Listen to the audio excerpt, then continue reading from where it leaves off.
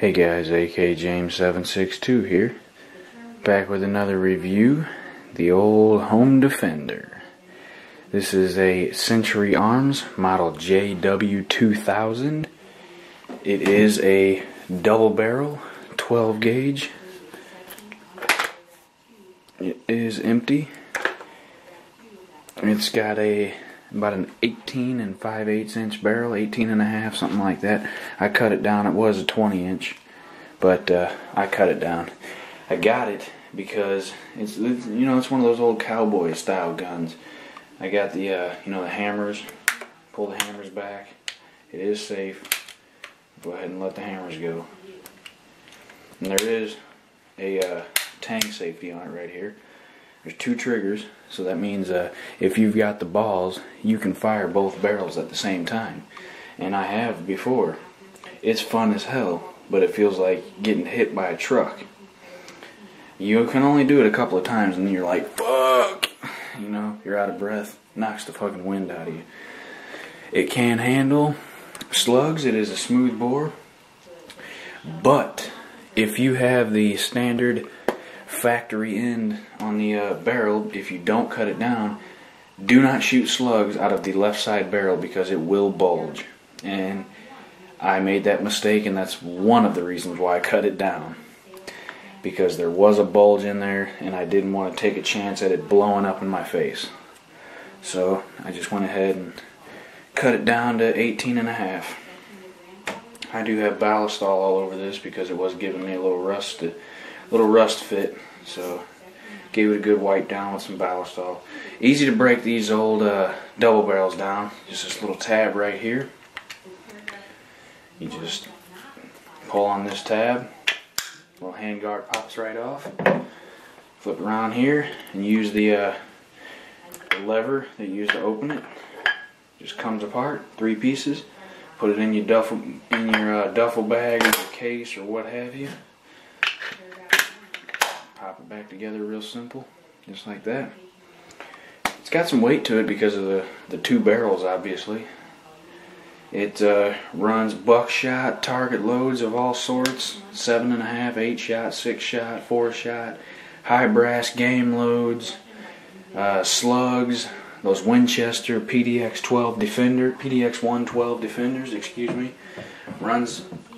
It ran everything I put through it just fine. Wax slugs.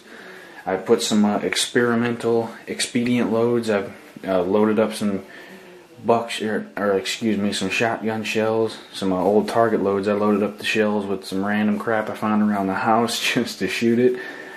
And it shot everything perfectly. Never had a single problem with it. There was one problem when I first got it. When you first shoot this shotgun, it's going to be hell getting the damn thing open. Because I'm guessing that since it is brand new, it's so tight that when you shoot, the lug inside that allows you to open it gets... The barrels, I guess, are, brought back into the actual, if you want to call it a receiver, and the shells expand and the brass expands back, and it's just stuck. You can't get it open. I had to grab the damn thing like this and hold the lever and pretty much hit it over my knee like I was breaking a twig or something, breaking a stick or something, to finally get it to pop open. Didn't do any damage to the gun. That was my main concern. Whenever I finally got it open, I inspected the gun thoroughly. I took it apart and inspected each part very thoroughly to make sure there was no damage to the gun, and there wasn't. Now, when I got this gun, it was around the same price range as like a brand new Mossberg 500 or something like that. I got it because it's like one of those old, it's called a stagecoach gun or a coach gun. It's one of those old, Western cowboy style guns, and that's what kind of drew my eye to it. That's kind of why I like revolvers. I don't have a single action revolver and I want one. I want to get like a Ruger Vaquero or something like that, in like a 38 Special or a 45 Colt or something like that. I like the old cowboy type shit. That's why I got a Marlin 30-30, just because of the old, lever gun, you know, the cowboy action shooting stuff. That's what drew my eye to it at first, because, you know, everybody's heard or used the term riding shotgun. You know, I call shotgun. Well, that's where that originated from, because the person who rode in the stagecoach up front next to the driver had something like this, double barrel 12 gauge, or back then I think back then they used 8 gauges or 10 gauges, you know, bigger bore, and I wouldn't mind having a 10 gauge, but gun prices right now, I can't really afford to buy any new guns, but it's always fun to window shop. Anyway, back to the point, to the gun. This is my home defender. I keep either a buckshot in one side and a slug in the other, or I keep 2 of those Winchester PDX 12s, where it's 3 buckshot with that little I think it's like a 1 ounce slug or something like that in it with the 3 buckshot. And people say that slugs and buckshot is over penetration and shoot through the wall and hit your neighbor or whatever. It's not going to be a problem. Where I'm at, it's not going to be a problem for me. So, I mean, I'm going to use what I feel necessary to defend myself and my loved ones, my possessions, my home, etc. I'm not going to use a rifle. I don't believe that anyone should use a rifle for home defense unless you have a ranch or a farm or something like that, where there's no other people around for a couple hundred yards or a couple miles or whatever. If you're using like an AR-15 or an AK as home defense and you're living in an apartment or you're living in the suburbs or something, you need to rethink your strategy, because you're going to kill somebody. 12 gauge is the perfect home defense gun out there. Load that motherfucker up with even target load. Even target load will do some damage.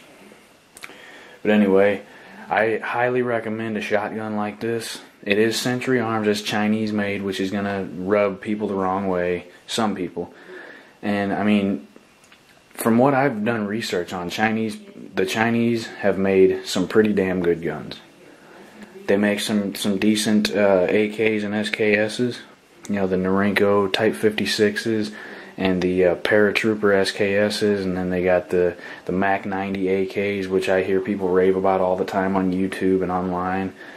I mean, I have 2 Chinese shotguns. I've got this Century Arms, and I've got that Century Arms SAS-12 that I showed a few weeks back. Actually, it's about a few months back. And I'll have to put that in a video sometime. I've been trying to get to the range. It's just, they got the damn range opens at 10 in the morning, and guy that runs it up there says that people are usually lined up about 9:30 waiting to get in there. I mean, it's just hard to get to the range. Well, I know I've been rambling on, so I hope this hasn't been too bad of a review, but all in all, it's a great shotgun. It's reliable. The only problem I had was when I first bought it. It runs any type of load you put through it, except a slug through the left side, because it's got a full choke on the left side and a modified choke on the right side, I believe. Or maybe it's full choke and cylinder bore. They're flip-flop. They're not the same, which is stupid to me. That's why I cut it down. So now both of my barrels are cylinder bore. I can shoot whatever the hell out of it I want. But it's got this, I mean, the stock, it's not real wood, obviously. It's got this goofy, it's supposed to be rubber, but it's not. It's like hard as hell. But I've got a gel sleeve that I put on there sometimes, like if I want to shoot some heavy loads out of it, like some high brass, or like a Magnum buckshot load, or, you know, things like that. I may have it actually right here. Let's see if I got it in here. Oh, got this as well. I put this on my Maverick 88 too. It's a little one of those buttstock sleeves, holds 5 shells. It fits on there. I put it on there before. Here's the rubber pad. It's real soft, gooey rubber, whatever you want to call it, squishy. Doesn't even feel like a damn thing. You can shoot a Magnum buckshot load with that on your shotgun and you won't feel a thing. It'll feel like a 22. Well, hope you guys enjoyed this video. Hope you guys learned something. Keep watching, stay tuned, like, comment, and subscribe for me.